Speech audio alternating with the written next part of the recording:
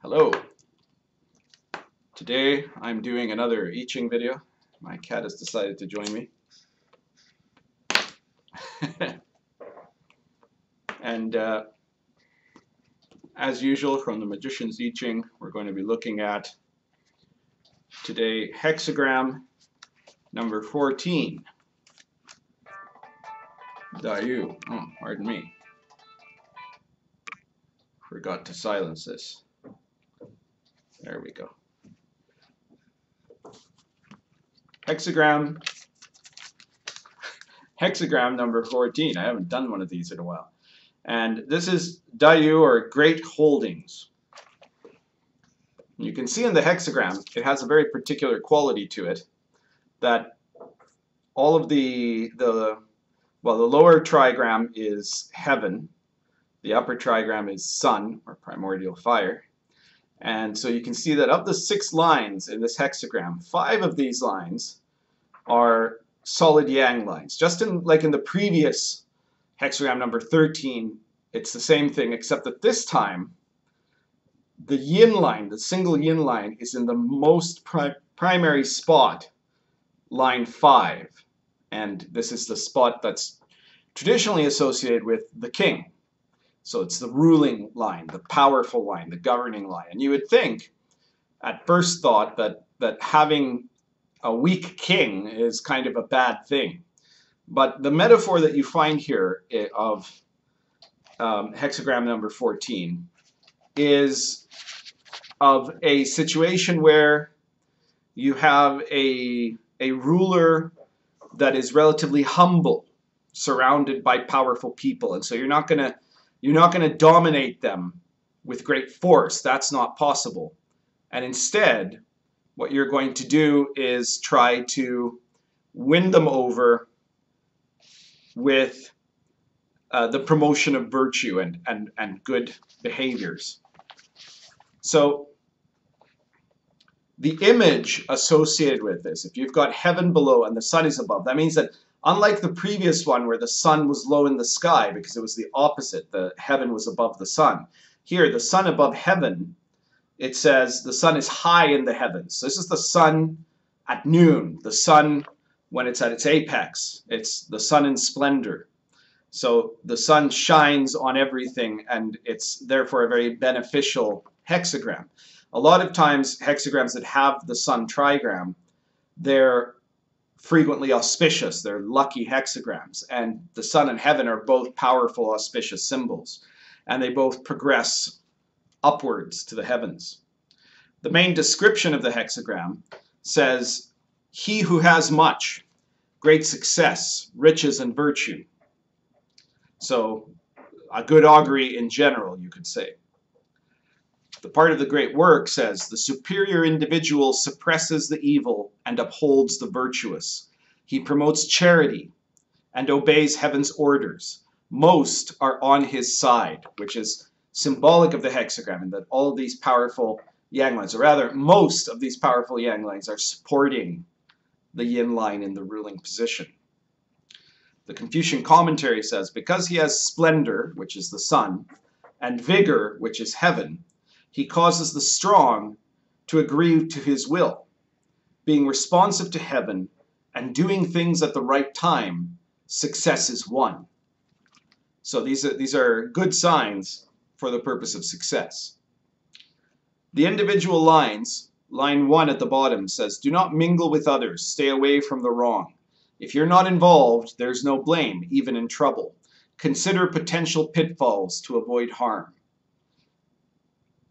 Line 2, "The merchant wagons are full and ready to leave for their destination. If you have a goal, leaving now you cannot fail."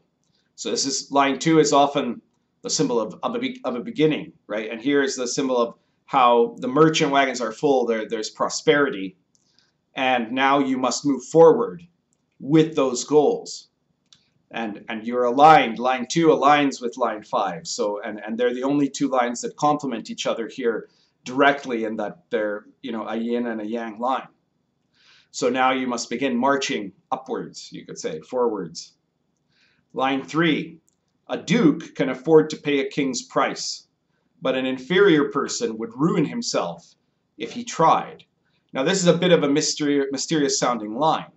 And what you have to understand is that it's the top line of the third, the third line or the top line of the lower trigram. And in this line, you have somebody who is an inferior person trying to act like a duke and therefore able to pay the king's price, but he's not. So it's that you're acting too prematurely and you're acting without sufficient resources. And if you were just focused on the resources you have, you're going to do all right. But if you're trying to be ostentatious, then you're going to ruin yourself. And so it's a warning. And that's often, you see the third lines are often very tricky because they represent that gap, the bridge between the lower and the upper trigram.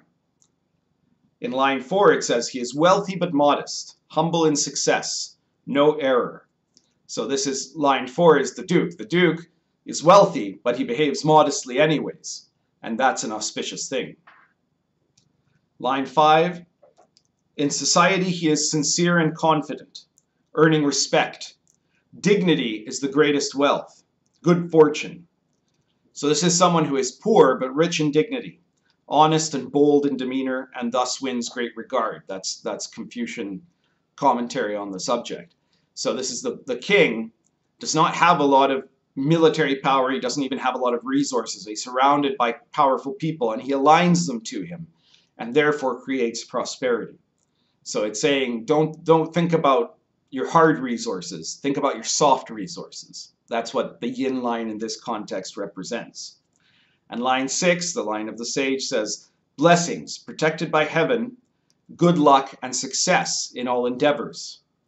So here you have the force of heaven is underneath. It's the lower trigram, and its emanation is such that you're blessed in what you're doing. You've got the opportunity to continue to prosper if you get this line. So that's basically it for this hexagram. It's a very positive, it's one of the more positive hexagrams of the I Ching. It's also generally one of the more straightforwards, apart from that bit about dukes and kings, prices, and things like that. If you get this hexagram, it's generally going to be fairly lucky to you, except a little bit in line 1 where it says don't get involved yet, and line 3 where it says don't overstep. But otherwise, it's very auspicious. That's everything for today. If you haven't already checked it out, please be sure to take a look at the rest of the be sure to take a look at the rest of the I Ching series, and it has its own playlist in this channel and the other videos in this channel.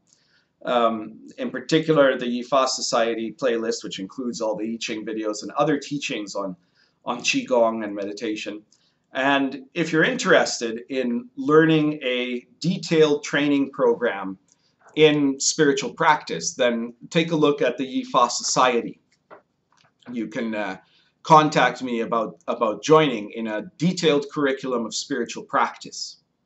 Also, whether or not you're interested in something that dedicated, be sure to sign up for the mailing list for the Yifa Society and for my teachings. It's free, and if you sign up, in the email you get when you sign up, don't delete it, take a look. There's a link there that will give you a free PDF copy of The Path and the Power, which is my translation and commentary on the Tao Te Ching, which is an excellent companion for the Magician's I Ching, which you can get on Amazon. And yeah, so if you subscribe to the mailing list, the Path and the Power is free, and you will also get a monthly email, not more often than once a month, that will have links and writings about different things that I've been teaching, sometimes including things that you won't find anywhere else that I'll do especially for the mailing list. So be sure to join that and subscribe to the channel. Thank you very much. Oh, and feel free to share this video anywhere you think it will be welcome to watch. Thank you.